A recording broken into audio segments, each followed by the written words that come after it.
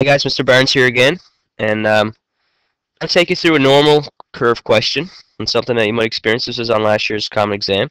Um, so what we have here is a question that says a mass of a bag of Doritos is known to be normally distributed. So if you see that normally distributed, you're thinking normal curve with a mean of 280 grams and a standard deviation of 2. So those are your two important things there. So let's draw a normal curve.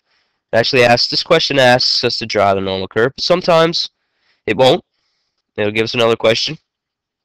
But even if it doesn't, we're drawing this thing anyway because this is like our guide. So we put our mean right at the bottom of that thing, right here. And then we draw the sections.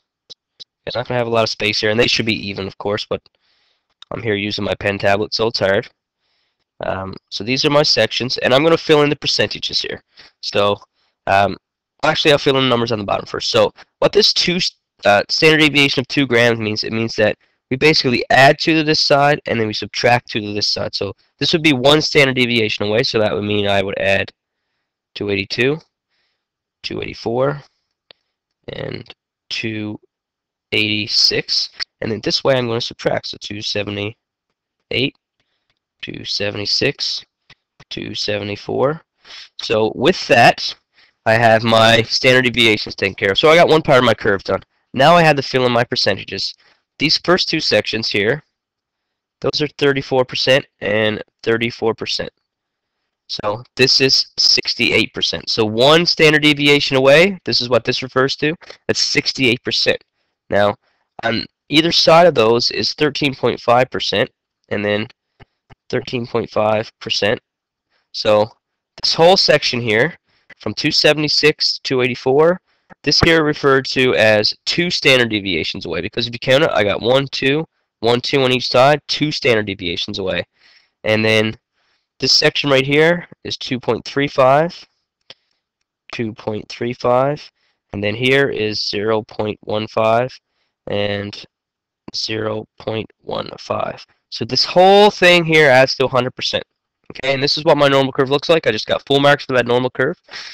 And now I have it says determine the percent with mass less than 278 grams. So here's 278 grams, everything less than this.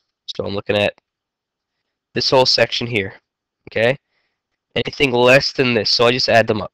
So I got 13.5 plus 2.5. So that's going to be 13.5% plus 2.5%, and that's going to give me 16%.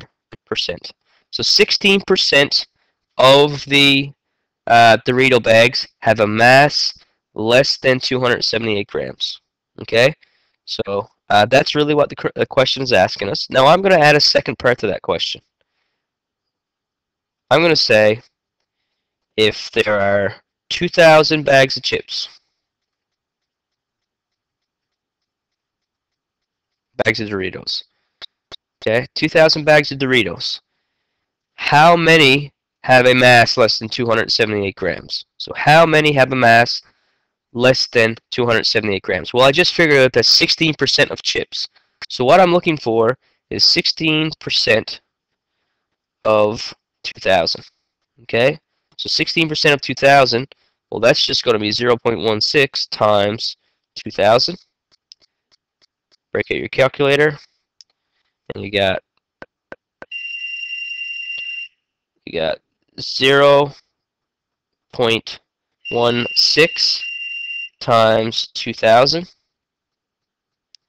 That is equal to 320. So I have it's equal to 320. So 320 bags are less than 278 grams. So that's that's another thing that's commonly shows up is you have how many you got to figure out. So the one we did in class was with hair dryers, if you remember. So this is I just picked a random number. This is not part of the problem, but this is something that you should expect it and you should know how to do. Okay, all right, guys. Thank you very much. Any questions about that? Check out my video on confidence interval. I'm going to do that now. I'm 95% confidence interval. So thank you very much.